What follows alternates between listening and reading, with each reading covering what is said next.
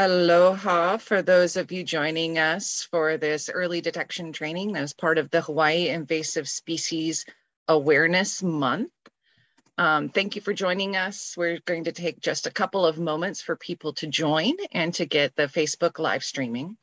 While you're joining us, please, there is a poll that you can see that has just a couple of quick questions asking for some of the background that really helps us with our planning every year for these Hawaii Invasive Species Awareness Months.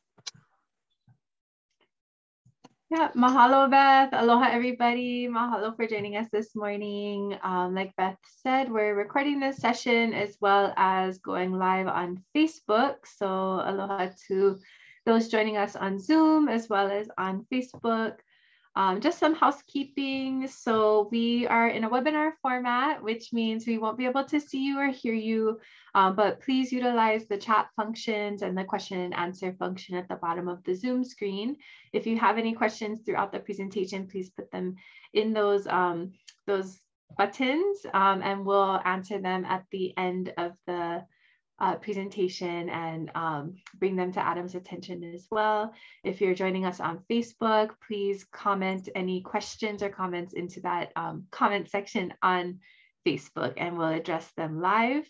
If you are watching this after it's been live, you can also still put in questions and we'll get back to you on our Maui Invasive Species Committee Facebook page. The recording for this session will be found on the Hawaii Invasive Species Council YouTube, as well as the DLNR HISAM schedule, which I will put in the chat right now. And so you can see past recordings as well as what's coming up this week and for the rest of the month. And so really quick, my name is Serena Fukushima. I'm the Public Relations and Education Specialist for the Maui Invasive Species Committee. I'm here with Beth Spieth with the Hawaii Invasive Species Council and Adam Radford, who I will introduce in just a second. But if you are just joining us now and you see the poll, please participate in the poll. We've got about maybe 15 more seconds or so. Really helpful for us to know who's joining us and better format for the future.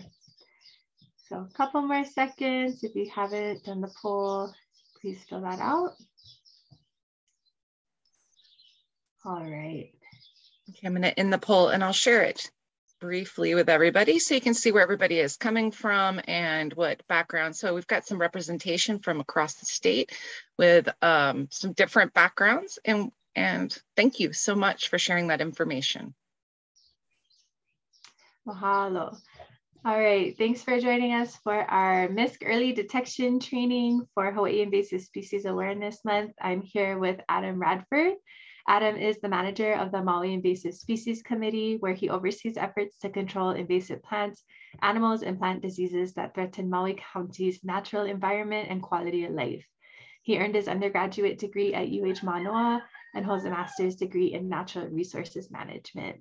He's trained scores of conservation workers in safe rappelling techniques and developed successful approaches to some of Maui's most challenging invasive species problems. He's recognized as a conservation leader both locally and statewide, and was tapped to develop an invasive species inventory for the Republic of Palau's Protected Area Network. So mahalo, Adam, welcome. And without further ado, I will pass it on to him.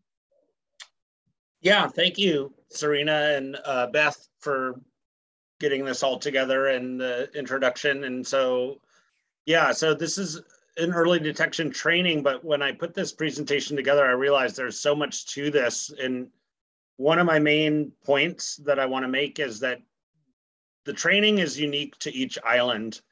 And it looks like we have some Big Island representation and other islands. So anyway, I'm Maui focused in this presentation, but the point is just that I'm going to show some examples of like things we do on Maui that might be helpful for other islands and neighbor islands. And also, so obviously I'm with Maui Invasive Species Committee, but we work very closely with the Molokai Maui Invasive Species Committee as well. And so when it comes to invasive species, it's like, there's always new immigrants, right? Like there's always new things showing up. Like it could be coneheads from wherever. or, you know, new things. So it's like, I always go with the, when it comes to early detection, I go with the TSA philosophy of, if you see something, say something. Like if you see something new or unique, or hear something new or unique, please let us know. And I'll get into how you let us know here in a little bit. But the second part of the equation to me is then, when it comes to early detection, it's like, oh, we found something new.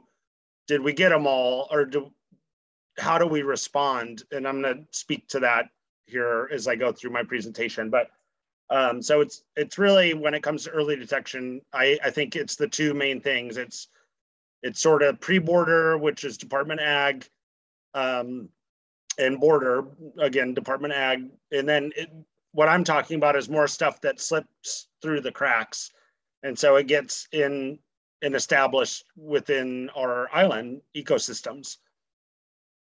So what's the problem with new arrivals? Well, I think most on this call would know the answer to that question, but it's very clear that we have a high rate of introduction. And for the Maui Invasive Species Committee anyway, typically about every 2 years, we choose to take on a new target. And I'll talk about how we make that decision also. But so about every 2 years, we have something that shows up that's problematic, that meets all the criteria that we discuss, and we take action against it. So I did want to raise, though, the amnesty versus action component of, so Department Ag has an amnesty program, and that is an option for people. So like, if you accidentally brought, you know, tropical fish, say,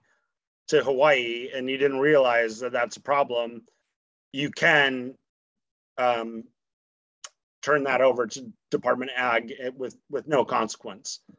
If you don't turn it over and you choose to try to release those fish, say, or a snake is an even more clear example, you may face penalties for that. So anyway, this is just an outline of what I'm going to run through here. And obviously the main focus is on early detection and rapid response. So these are pretty basic concepts in terms of problems with new arrivals, is that they compete with native species for food, use native species as food, destroy the landscape, spread non-native species and diseases, and pose a threat to human health and quality of life. And of course, control can be costly, but it also can be costly, say, for coqui frog, where you have real estate values declining due to their presence. So just getting into this a little bit more in terms of what I was talking about amnesty, and then also potential penalties. So this is talking mostly about animals such as snakes or large reptiles.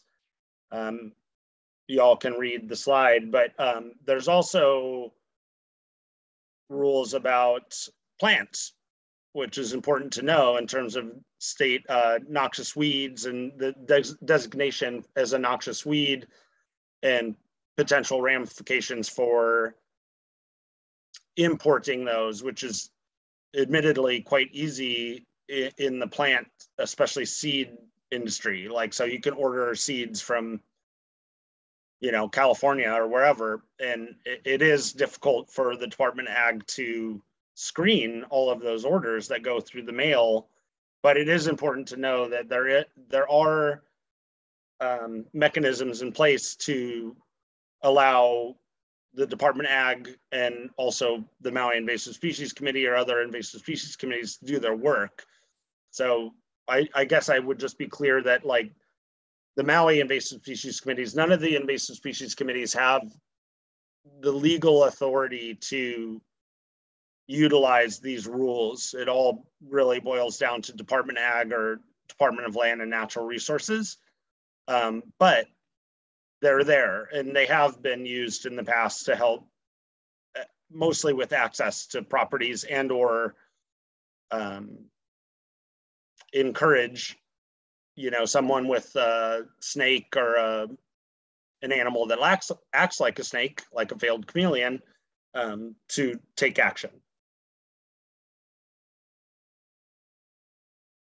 So for our program, the picture on the bottom here is something we produced and we're in process to reproduce, is an early detection guide for not just our staff, but for people working in agriculture and landscaping and whatever is relevant, and make it widely available to the public.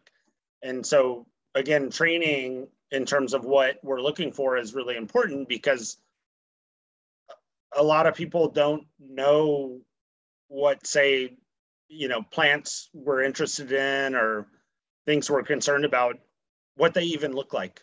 And so having these guides is really critical, I think, to informing the public and our partners about the things we're concerned about. And then again, the same message I already relayed of just reporting what you see. And these are ways you can report through the 643 PEST hotline. And then also for Maui, which might be an idea for others listening to this call, is that for really critical things like snakes, we actually have it established with our local police department.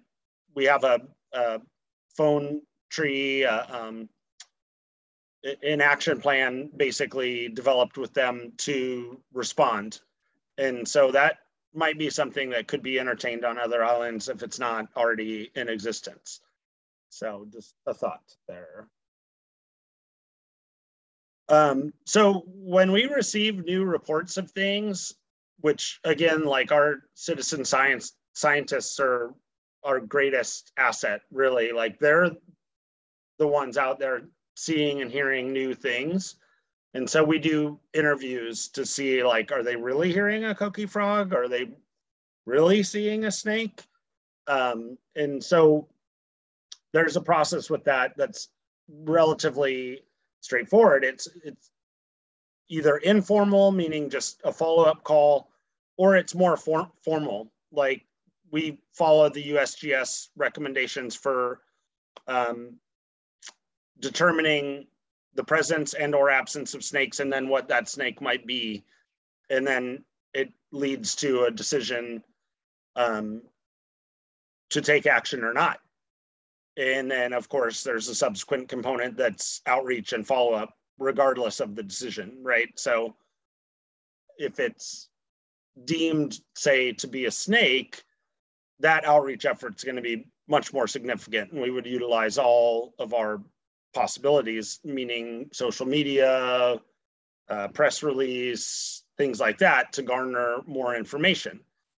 So if it's not a snake, the follow-up might be as simple as just getting back to the reporter and saying, we don't think it was a snake, or we found the snake, but it actually turned out to be a rubber snake. And then for things like this, snakes is the example I'm using here, but having interview components together and ready to utilize are really key, because you want to be able to get to a definitive conclusion. If you aren't sure, that again can end up taking a lot of time and money away from your project to figure out what's going on. So decision making for us, I want to highlight that we have about 30 different species that we're looking for, but they're very hard to find. And that's mainly because people have never seen them. So again, that's where the training component is so key. And then for us, decision making, we go through our committee. That's why we're called the Maui Invasive Species Committee, which is a group of scientists and topic area experts and the public that weighs in on, like, is this really going to be a problem? And so when we are trying to answer that question, we look at a few key elements that are extent of infestation, threat to native species and the environment in general, and or our quality of life as people. And then we also, because sometimes that science doesn't exist or it's not published, we look at examples from similar ecosystems and say, okay, does it look like this is going to be a big, little, or a small problem, and make a decision from there. But as I already mentioned, on average, we take on a new target about every 2 years. And I just wanted to mention, in terms of early detection, the Mamalu Poi Poi program, which is a program focused on ports of entry that we participate in and the other invasive species committees participate in. And that's looking for things like coconut rhinoceros beetle, which has not been found on Maui, little fire ant, and others. So anyway, it's a great avenue for early detection. So I'm just going to move this. This is a map showing what we call eradicable plant species on Maui. So again, these are things that got past the border, that did establish, that we subsequently removed. And it just shows where those things were generally and what they were. But what I wanted to focus on this slide actually is just about the how to collect new samples of things you might see. And so that's on, for me anyway, to the right of this slide, is how to submit plant samples, how to submit animal samples. But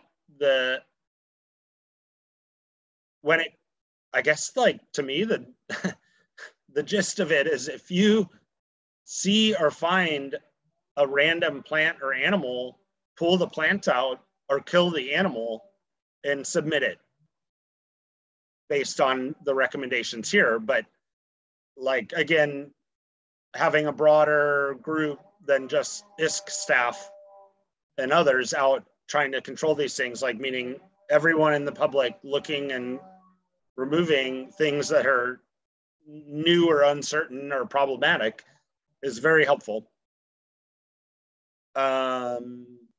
Oh, and then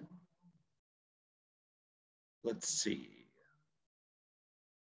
Yeah, so these are just a few of our top priority species. And this is actually straight out of the older version of our early detection guide. So Myconia calvescens, the watershed destroyer plants, shades out other plants and creates quite a bit of runoff problems and landslides and things like that. And so coqui frog it's also an ecosystem changer. It changes the soil content where they're present, and you know, at 22,000 frogs an acre, at least, that is going to have an impact on the environment. So I won't get it too far into the details on all of these, but little fire ant, also one of the worst invasive species in the world. So we're on the lookout for these things all the time, aside from a vast array of other species that we're looking for. But again, it's just a heads up, and if you see something, say something. If you hear something, say something, please. So just getting more into detail on a couple things is conures and parrot-like birds. So we have at least 2 species that have naturalized on Maui, and in the last year we've had 2 more show up: the red-vented bulbul and rose-ringed parakeet. So these things keep coming in, and what we've learned is that, unfortunately, one of the most effective ways to remove these birds is to shoot them, but that can be really difficult in, say, a residential setting or other settings. I mean, unless they're very clearly a released pet, it's really hard. And so this is just an example of one project we've worked on with the mitered conures and where we're at with it. But yeah, new birds in particular seem to be showing up more frequently, at least on Maui. And this guy, the veiled chameleon, is another one I would really like to ask the group to look out for, even though we haven't found one since 2008. These are efforts we've made to remove this chameleon from Maui. And this chameleon basically can act like a snake in our environment. So meaning eat small birds and things like that. So, and I think the largest one we caught was about 22 inches long from tip to tail. So it can be actually a quite large chameleon.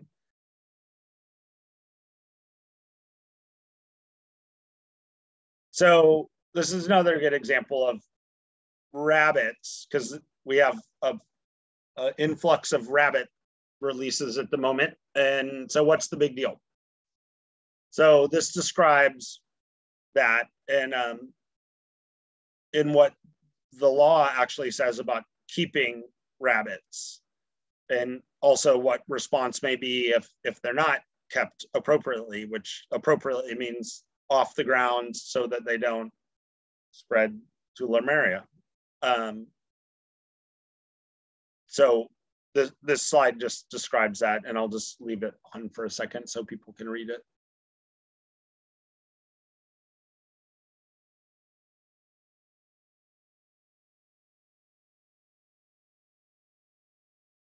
So snakes on Maui, we have had a few snakes certainly show up, and I guess fortunately most of them are deceased already, but I'm just looking at my notes here. So when talking with Hawaii Department of Agriculture about this, so records from 1990 to 2000 indicated hundreds of snake sightings, credible sightings, like I talked about interview process already. And these were mostly of free roaming animals that were not recovered. And these snakes arrived primarily through smuggling of pet animals, but some snakes were accidentally introduced as cargo stowaways. So for a 10-year period that I'm describing, 236 credible sightings of snakes were reported in Hawaii. So it's significant. And of the 236 reports, only 22 snakes were found dead, 41 captured or roaming free, and 74 were captive animals, surrendered voluntarily under the Department of Ag's amnesty program, which I described briefly earlier, or confiscated by Department Ag personnel, which that gets into the legal aspects of what I was describing in a previous slide. So, I mean, regardless, this leaves 99 presumed snakes roaming free, but uncaptured or unclaimed. So this remains one of our top priorities. And I just wanted to highlight one of the techniques we've been able to utilize for snakes both in Hawaii and in Guam, where brown tree snakes are prevalent, is the use of airsoft electric guns. So this is a hobby grade toy air gun. So it's not regulated. It's not a firearm. So when you define a firearm, it needs to have fire to fall into that category. So you can actually check these guns, if you will, in to your carry-on baggage or check-in baggage when you're flying somewhere. So that's what made this very appealing in Guam for rapid response throughout CNMI and other places in the Pacific. So it's just an option, and it's been proven to be very effective.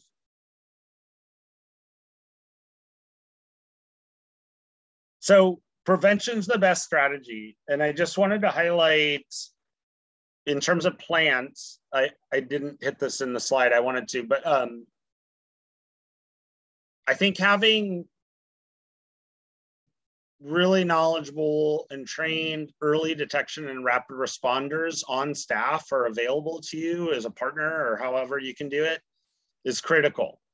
So we're fortunate enough to have Forrest and Kim Starr on the MISC staff who do our early detection and rapid response. So they're looking for things like niothrips and basically everything. And so it was interesting because I asked them about just a history of what they've found. And so what they said was that from 2000 to 2020, they published 403 new plant records statewide.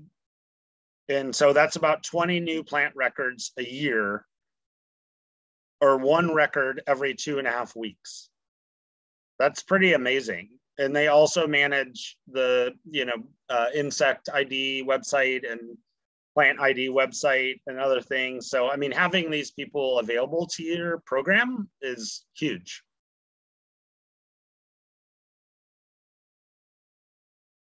So these are just, I guess, how I break down thinking about early detection and rapid response. So obviously prevention is the best strategy. Finding it early is the next step if you can. Sticking to the game plan, that means that decision-making process with whoever your overseers are, and then see it through, whether that decision is even just let's find out more. And measuring searcher efficacy is really important. Like with the Veiled Chameleon project, for example, we had searchers record Jackson's chameleons just to see were they seeing a chameleon, which Jacksons are widespread in the same area. And it actually was very helpful because some searchers were not very good at finding Jackson's chameleons and others were really good at it. So then if you need to make a decision also of like, well, who's looking for something, that's helpful. And also that helped, just that example with the Jacksons helped with searcher fatigue. So when you're looking for something and not finding it, that people can get worn out on the task at hand, but it's the same for plants. Like if you have somebody knowledgeable about the plants they're seeing, you can use those as teachable moments to say like, this is what you're seeing, even though you're not seeing what we're actually looking for. So,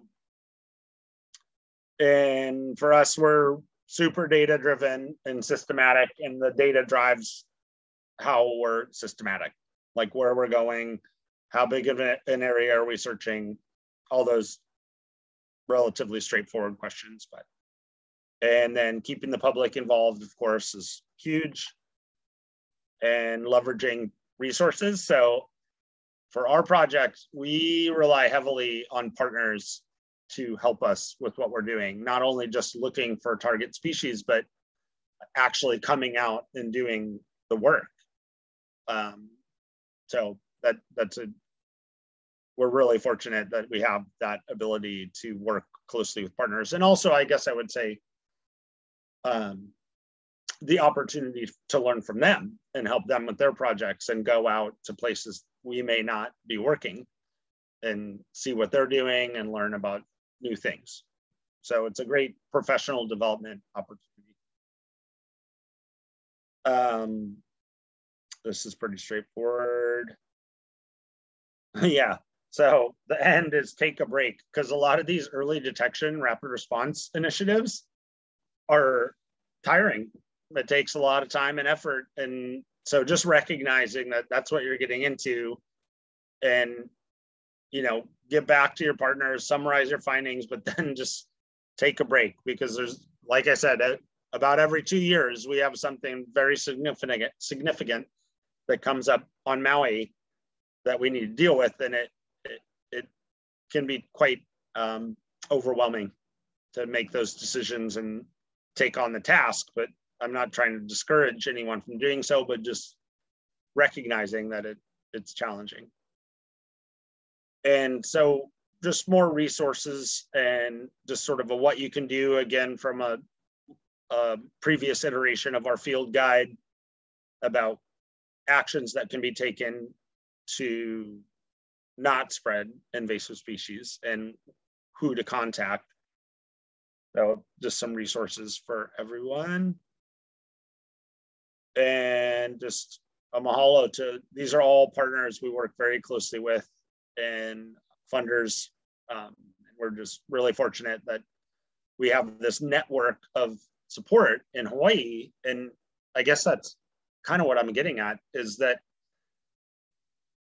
tap into that network if you haven't already. There's a huge network of people, and we're really lucky in Hawaii because I believe in some places conservation projects can actually be kind of competitive, if you will, if certainly not they're not cooperative. And in Hawaii, I feel like we have a shared vision, a big vision, and we're all working together and cooperating to see that vision realized. So if you're not already, I would tap into that network of people. So I think that's all I got.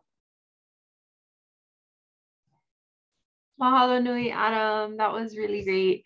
There's a fact that you've shared in the past that I think is always really startling, that, you know, when the original colonizer species were arriving to Hawaii that eventually evolved into our native plants and animals we see today, those original species arrived to Hawaii on their own, and maybe one new species established in Hawaii every 2,000 to 5,000 years. And in modern days, what's that number now of species arrival rate? It's like 1 every 3 days, I think, right? A new plant or animal is detected. Yeah, something like that, which is staggering. Or plant pathogen. Yeah, and meaning, that so mean... like, for example, like rapid ohia death would be an example of a plant pathogen. Yeah, and it doesn't mean that every single one of those species that releases in the environment or becomes invasive, but just the fact that every 3 days something new arrives, I think really just drives in the point of what you're talking about, and what this training is about, is that invasive species really is a kako thing. They affect all of us, and it's really all of our kuleana, our responsibility to keep an eye out. So I like your TSA message. If you see something, say something. And I dropped in the chat our statewide pest hotline, 643pest.org, which Beth helps to manage, as well as the phone 643pest to call. And I really like to just encourage people, if it looks different, even if you're kind of like, I don't really know, just report it, put it out there, because you never know if you're finding something that is a new island record that's never been found before. So well, not only that, Serena, those are all really good points, but I would say that, like, even if you just want to know what it is, like if it's, even if it's not necessarily new, but you're just curious, like, what is this thing I'm seeing? What is this plant? We can help answer those questions. Absolutely. Yep. All right, we do have some questions in the chat. So first one, and also really quick, we're still live on Facebook. So if anyone's joining us on Facebook, there's a couple people there. If you have any questions, please drop it in the comment box there. But here in Zoom, I see Bill Pereira. He is asking if the list of 30 species that we're looking for is available to the public. That would be it. I'm actually not sure if the current list, Serena, is on the website, but it could certainly be made available. Yeah. Yeah. Yeah, it's available. The website, so I'll look into the short answer is yes, but where, I honestly, I don't know that offhand. We may have had that in a slide in presentations, but that's a really good question, Bill. And we'll work on that and get that up on the MISC website to take a look at. All right, we have a question with Sam Bergstrom. Is there anything being done about the coqui frogs on the Big Island, or are there just too many? There's too many. Okay. And we do have some folks with MISC that will be presenting this month. I don't think necessarily on coqui, but they have some really good information about coqui on Hawaii Island as well, Sam. Yeah, so I would just clarify a little bit. So there's definitely too many for the Big Island to deal with, like across on a landscape scale, but there are still community groups that are sort of defending their borders, if you will, which is a different approach than on the other islands where we're working towards eradication. But so there are efforts being made on Big Island, but it's just a different way to look at the problem. All right. We have another question. They're saying, great presentation, Adam. I know brown tree snakes have decimated the native bird life on Guam. How do you practice brown tree snake response with no snakes to practice on in Hawaii? And anyway. Yeah, that's a great question. So we do a couple of different things. So one is that we have staff that go to Guam regularly to get trained and or sort of refreshed on identification and snake handling. So we actually go and manage live snakes there in Guam. But what we do on a broader scale, or have done prior to COVID, because unfortunately that's limited some of our in-person trainings and interactions, is there's some really good fake snakes out there that will hide all over the forest and have staff try to find them. So those are ways we try to train staff. But we also have, for the Maui Invasive Species Committee anyway, we have 4 trained rapid responders that are part of the USGS Rapid Response Network. The training is all based out of Guam. And actually on staff, we have the previous trainer for brown tree snake response on Guam. He's working for MISC on Maui now. So we're actually pretty well set up to do that. And I know other programs do as well. So like when we have a brown tree snake response, we include Department Ag and DLNR, because it kind of depends on where the snake is, who's going to respond. But all of those staff involved in the response are trained to administer a questionnaire and make a determination of what we're dealing with and then how we respond. So it's a cooperative effort. And I believe the person you're talking to is in the audience right now, Adam Knox, right? Is he our person on staff? So he's actually giving a presentation on February 8th. That goes a little more in depth in new detections and rapid response that MISC was doing throughout 2021 and 22 with some more details on brown tree snake and other species too. So just a quick plug for that one. And we do presentations as well and workshops with Keiki, with students, community groups as well. If you want to kind of practice your snake finding skills, we can set that up also. Okay, we have another question from Monty.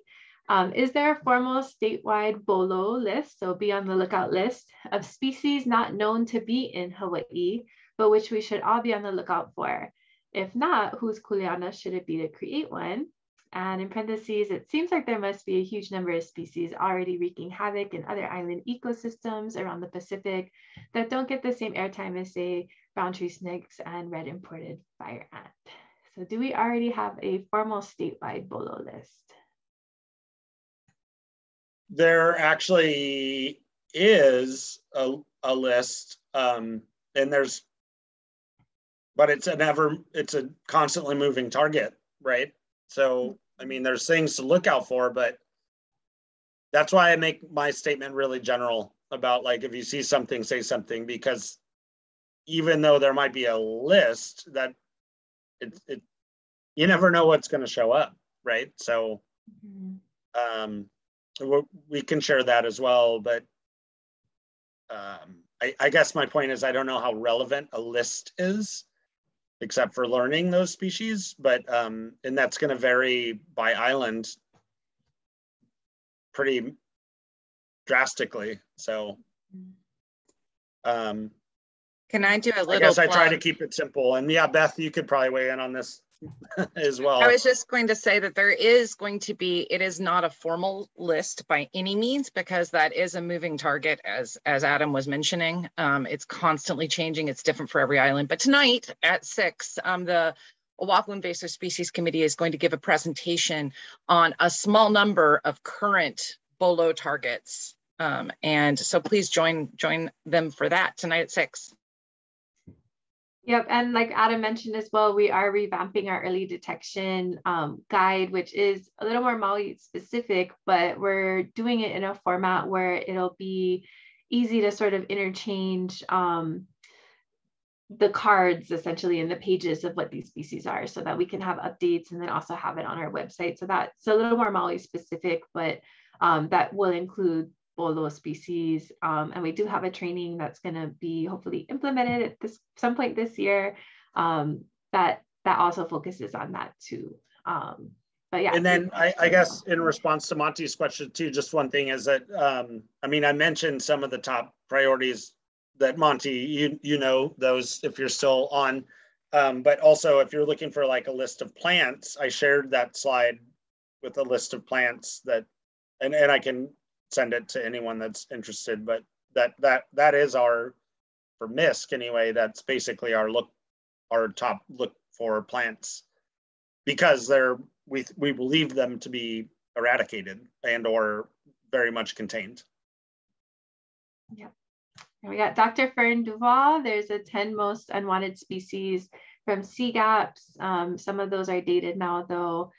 So I don't know, Fern, if you're able to find the link where that is, we could drop that in the chat, or one of us can look for that as well. But there's a lot of things out there, but yeah, a statewide list is a good idea and good question, Monty, as well.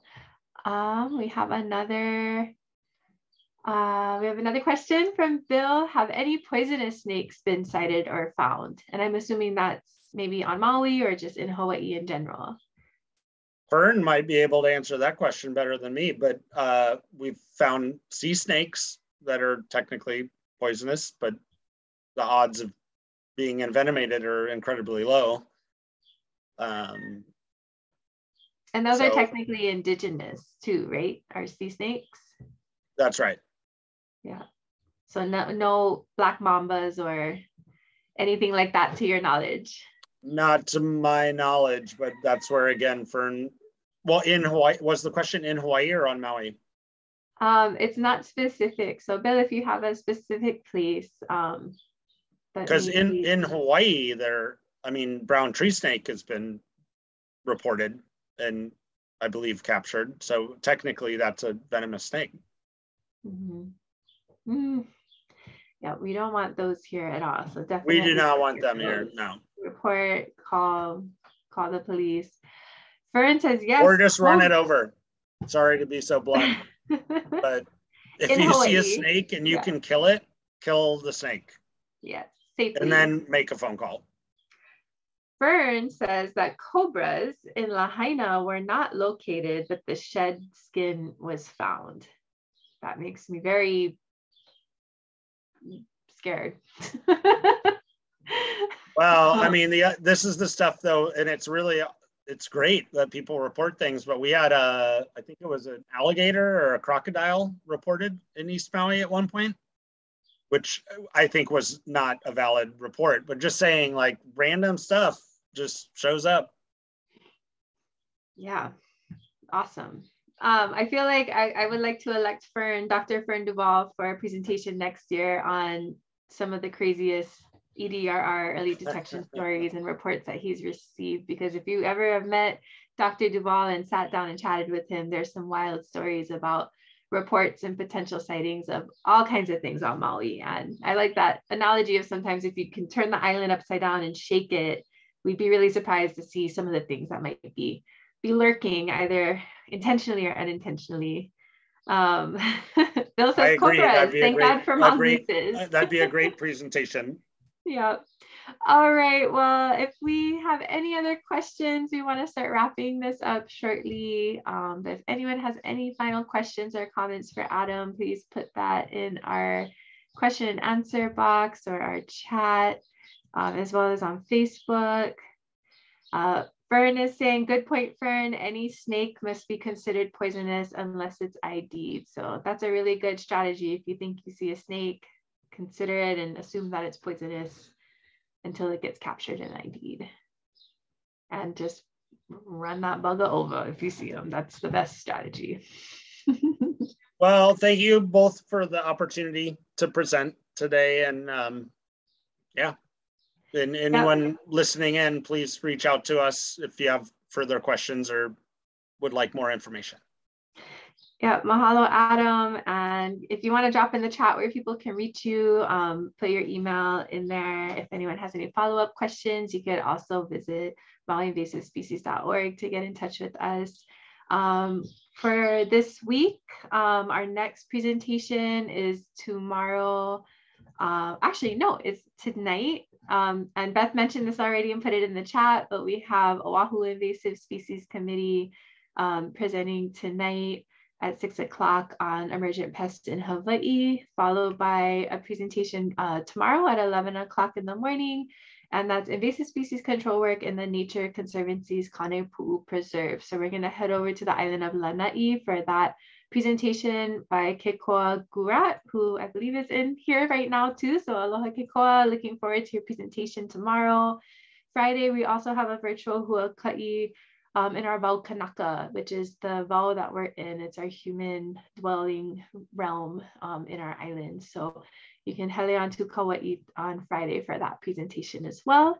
And I'm going to throw in the chat again, just the link of all of our calendar presentations.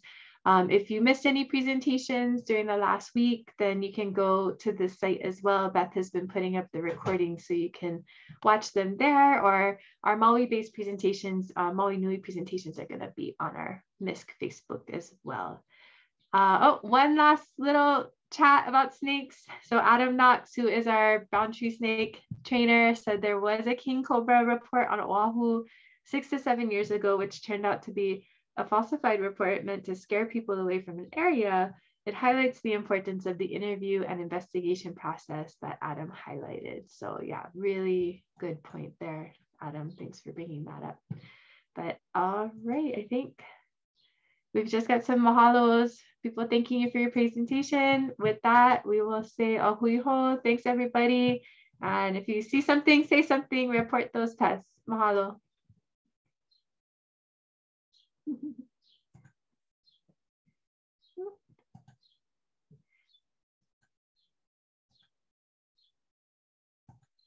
Oh, I'm gonna stop recording.